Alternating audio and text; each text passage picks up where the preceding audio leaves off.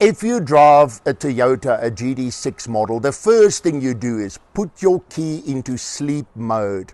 Now, the best way to do that is take your little key fob, press the lock button, keep it in, and while you're keeping it in, press the unlock button twice. A red light will come on your key fob. Now the key's in sleep mode. The only thing now is you're going to have to press the button for the door to unlock or lock, but your key fob doesn't send out a constant signal that can be relayed back to a receiver and your vehicle stolen. Alternatively, you can go on eBay or Takealot and buy a Faraday bag.